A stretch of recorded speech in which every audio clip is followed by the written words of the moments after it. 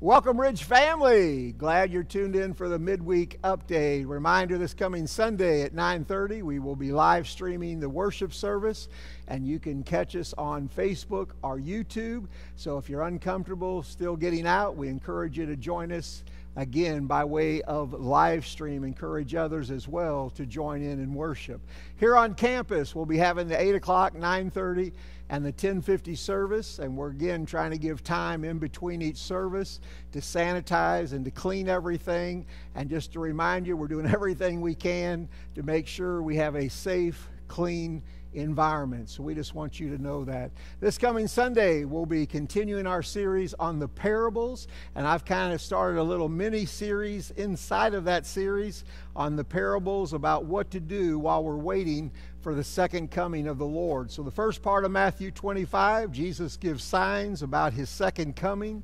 And then the middle of chapter 24 through chapter 25, he gives a series of 5 parables on what we're to do while we're waiting for the second coming. And so this week we'll be looking at the third of those 5 parables, the parable of the 10 virgins, and that's in Matthew 25, 1 through 13. So hope you have a chance to just read it ahead of time, prepare your heart for the message, and we look forward to sharing that this coming Sunday.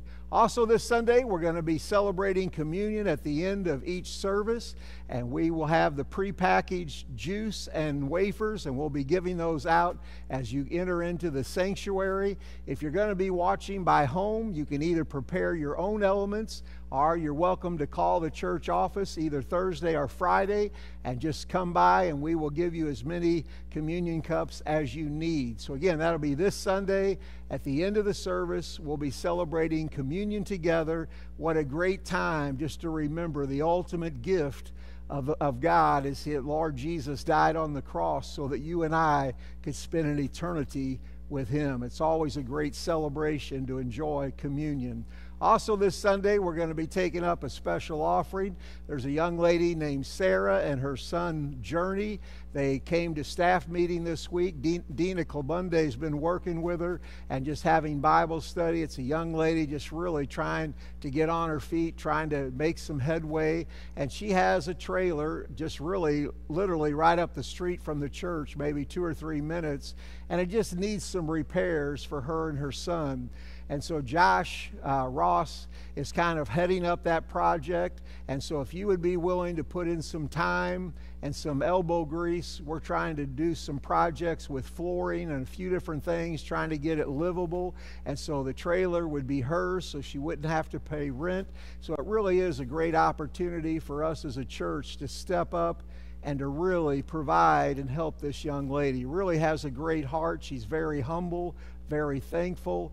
And so again, our goal is $2,500, and we believe that'll be enough to get her in the trailer and do the repairs that's needed. So again, if you're not going to come Sunday and you want to give an offering, you want to send an offering, just put Sarah on the envelope and we will know where to put that offering. So we're excited during this COVID-19 as we're kind of everything is shut down.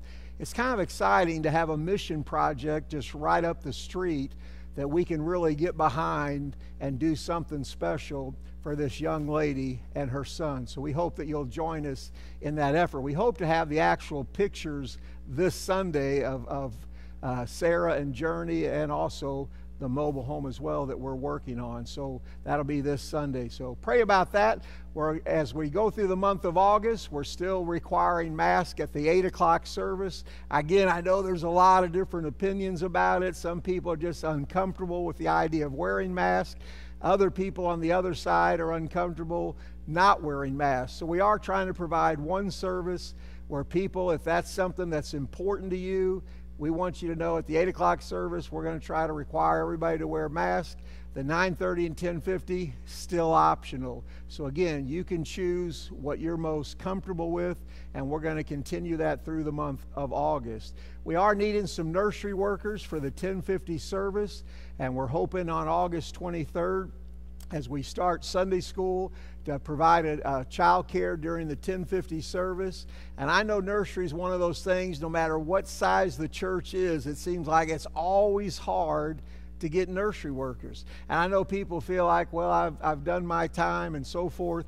But I just want to encourage you. You know, children were so special to Jesus when he walked this earth. I mean, he just longed to hold these infants and reach out and touch and bless them.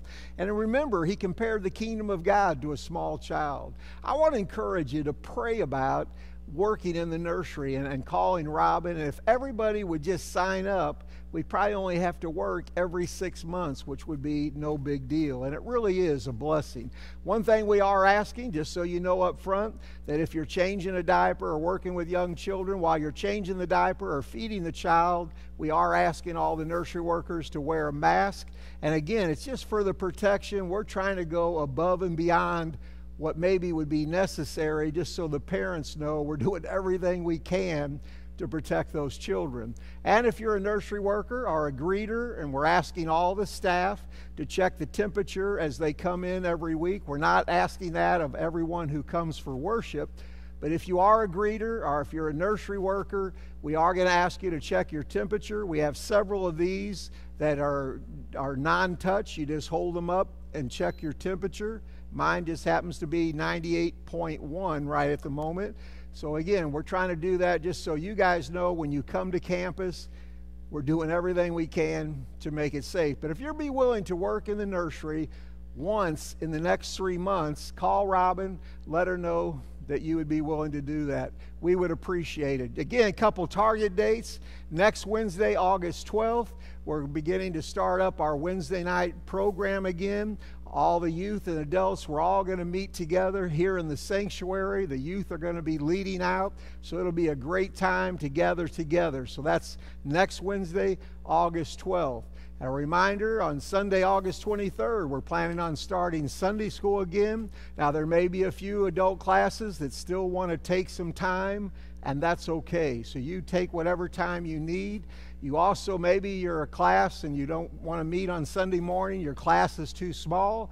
You may choose to meet on a Wednesday night where you have more and bigger rooms where you can meet. So again, you decide what's best for you, but we're going to try on Sunday, August 23rd, to start Sunday school back up, and we're also going to try to have some donuts, all right?